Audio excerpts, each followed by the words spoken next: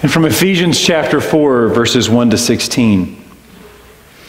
I, therefore, the prisoner in the Lord, beg you to lead a life worthy of the calling with which you have been called, with all humility and gentleness, with patience, bearing with one another in love, making every effort to maintain the unity of the Spirit in the bond of peace. There is one body and one Spirit, just as you were called to the one hope of your calling, one Lord, one faith, one baptism, one God and Father of all, who is above all and through all and in all. But to each of us was given grace according to the measure of Christ's gift. Therefore it is said, when he ascended on high, he made captivity itself a captive. He gave gifts to his people. When it says he ascended, what does it mean but that he also descended into the lower parts of the earth? And he who descended is the same one who ascended far above all the heavens, so that he might fill all things.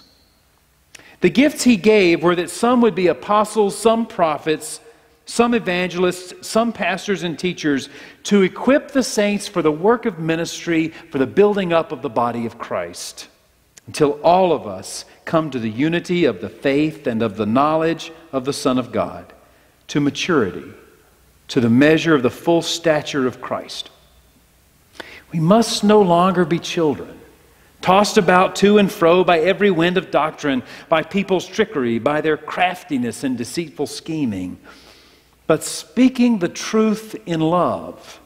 We must grow up in every way into Him who is the head, into Christ, from whom the whole body, joined and knit together by every ligament with which it is equipped, as each part is working properly, promotes the body's growth in building itself up in love. This is the Word of God. Thanks be to God. A few weeks ago, I shared with you that on the way out one Sunday, someone in the church stopped and asked if I would please preach on what unifies us. And that Sunday, a few weeks ago, I tried to speak about how we are all unified by God's grace. We all stand in need of grace, and we all receive God's grace freely. After that service, somebody else came up to me and said, "You know, I'm really glad you preached on what unifies us, because I started looking around at the people around me and I thought, I got nothing in common with these people." So maybe that was your experience. I want to return to that theme today of our unity. One thing I am sure of is that our unity as a human family will never come because we are all the same. The unity that is God's gift to us is not a gift of sameness. We are not one because we all share the same lifestyle. We are not one because we have the same perspective about the world. We are not one because we have the same view of the world's problems or the same answers on how to solve them. We are not one because we all vote for the same candidate or read the same newspapers. We're not one because we all live in the same kinds of neighborhoods or hang out with the same kind of people. We're not one because we all have the same taste. We're not one because we all believe the same things. Even in a church like ours, which could stand to be a little more diverse, amen? If I passed out a piece of paper and said, "Please write down what you believe," and then passed it back anonymously and we read it, we would probably be shocked to discover the diversity in what we believe in this room. We confess the faith of the church, but we believe a lot of different things. One of the features of our contemporary world is that we are coming to appreciate the riotous diversity of God's creation in ways that we never dreamed of before. We can see and experience other cultures and other beliefs, other traditions, other ways of living and being in the world in profound ways like never before. The unity that God gives to humanity in Christ is not the same as everyone being the same. It's a gift that is far deeper than that. If any letter in the New Testament makes a case for our unity, it's the letter to the Ephesians. The first 3 chapters of Ephesians, we picked up at chapter 4. The first 3 chapters of Ephesians are like a trumpet fanfare of the gracious things that God has done. God has chosen us before the foundation of the world to be God's own children. God has poured out grace on us so that our whole life is a gift. Just as I poured the water into the font, God pours grace upon us, and so that our whole life is a gift. The forgiveness that allows you and me to get up each day and start fresh with another chance is grace. Every bit of it is grace. And especially important this morning is the promise of chapter 2 and in Ephesians that God has broken down the walls that divide us and has made us one with each other in Christ. From different cultures and different traditions, God has made us one in Christ. From different backgrounds and different religions, God has made us one in Christ. With different genders and different orientations, God has made us one in Christ. Different races and different ethnicities, God has made us one in Christ. Different opinions and different perspectives, God has made us one in Christ. Different values and different tastes, God has made us one in Christ. And where there was animosity, God has brought peace.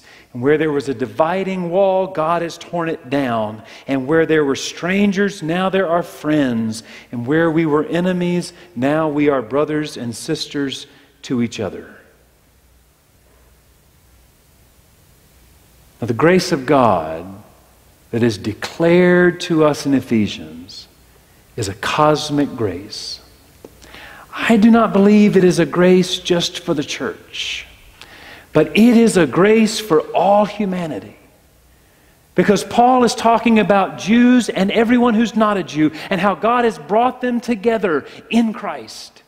One common human family, one household, one body. A grace of unity that flows not from our sameness, but from the unity of God. Not from our agreement, but from God who is one and who makes us one. Last November, Gabriel Kahane was surprised to discover a gift of unity that he didn't expect. Kahane is a singer and songwriter who lives in Brooklyn. And he wrote about his experience in the New York Times of taking a train trip across the country overnight.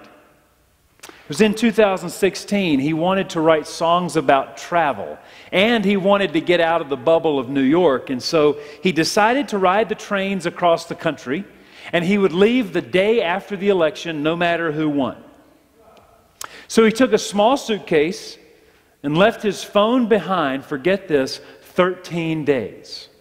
Can you imagine going without your cell phone for 13 days? His trip covered 8,930 miles, 6 trains, and 31 states. The only news that he heard on the way was what he picked up from other passengers. Now, for the most of us who have never been on an overnight train trip, he describes how the process works. The attendant comes by in the morning and asks for your meal reservation. And you tell the attendant if you're planning to be at breakfast or lunch. And then when it comes time for breakfast or lunch, you line up with others. And if you're traveling alone, like Gabriel Kahane was, they put you together with others, travelers, so they can make up a table of 4. So in this 13-day trip, he ate with 80 passengers who were strangers to him, surviving mostly on 3-cheese tortellini with creamy sauce and vegetable medley. He shared a table with a nuclear engineer, truck drivers, retirees heading to and from the Grand Canyon, a music publicist, a TV personality, a cowboy, a flight attendant, an actuary, an air conditioner salesman. Makes you want to take a train ride, doesn't it? And he writes about those experiences where much of the digital world finds us sorting ourselves neatly into cultural and ideological silos. The train, in my experience, does exactly the opposite. It also acts by some numinous, unseen force as a kind of industrial strength social lubricant. And to be sure, I encountered people whose politics I found abhorrent, dangerous, and destructive. But in just about every instance, there was something about the person's relationship to family and loyalty to family that I found deeply moving. That ability to connect across an ideological divide seemed predicated on the fact that we were quite literally breaking bread together. What Kahane found on an Amtrak dining car is what God intends us to find in the church. The church is meant to be God's Amtrak dining car where we come and are placed at table with others and discover in breaking the bread of life that there is a common grace and a common humanity that unites us underneath all of our varied and riotous differences. As a downtown church, we get to live this out in a special way. We're not located in a suburb or along a highway. If we were, we would have a lot more parking and the building would be a lot easier to get around. But we would almost certainly be more alike, more the same. Instead, we are located downtown. We are in an equal opportunity, inconvenient location for people from all walks of life. Here in the center of our city, God brings us together as a diverse body of Christ. North, south, east, west, conservative, liberal, rich, poor, cool, not cool, traditional, contemporary, hamburgers, filet mignon, barbecue, seafood, whatever. You name it. The riotous diversity of God's creation may find a place in worship here. Part of our vision as a congregation is to be in deep relationships with one another across our differences, to know one another and care for one another, to provide for one another and pray for one another, to celebrate with one another and cry with one another in a way that gives witness to the deep unity of the body of Christ. And we must never lose sight of that unity. A unity that is deep enough to embrace our diversity. Now, a year on from Charlottesville, we must never lose sight of that unity. A unity that is deep enough to embrace our diversity, for we are one in Christ. And we must always resist the temptation or the natural inclination to gather up with our kind of people and be the same. The truth is, the church doesn't often live up to this calling very well. The history of the Protestant church is a history of dividing ourselves according to what we believe, putting aside the unity of the church for what we perceive to be the purity of the church. The General Assembly of the PCUSA, our denomination, met this summer at its every 2-year meeting. It was by all accounts a far less contentious meeting than meetings have been in many years. But I believe the lack of contention was largely because our denomination is increasingly ideologically homogeneous. And like the polarizing forces that are at work in our society, the same forces are at work in the church, driving us into separate silos. And I fear that we are living into a unity of sameness and not the unity of grace. In a world with many labels and many divisions, God's vision for the church is more like the Amtrak dining car, where we gather around the bread of life and see one another for who we are and love one another in all our beauty and in all our brokenness. Richard Ward, a teacher and preacher, writes that Christ's body is that place at the intersection of divine and human life where sovereignty, brokenness, and communion are held together in grace. Let me say that again. Christ's body is that place at the intersection of divine and human life where sovereignty, brokenness, and communion are held together in grace. Our calling is to receive this gift and live into this gift with every effort that we have. Paul says in Ephesians that we are to make every effort to maintain the unity of the Spirit in the bond of peace. And the Greek word that he uses there is an athletic word. Now, I'm not an athlete, but I'm going to have to imagine what this is. It's an athletic word that means to strain every muscle in your body. To reach so hard that every muscle and ligament is straining. He says, make that kind of effort to maintain the unity of the Spirit in the bond of peace. So he says, be gentle. You will not live into your unity by being rough with one another, or by allowing your heart to never be moved, or even never be broken by one another. Strive with all you have to be gentle. Be humble, Paul says. You will not live into your unity by insisting that you are right or that you are better. Strive with all you have to be humble. Bear with one another in love. Because the truth is, all of us need some bearing with every now and then. Love is the real work of being in community with people who are in your everyday life, who cross your path, maybe on the way to breakfast or on the way to work. All of us are under construction in some part of our lives.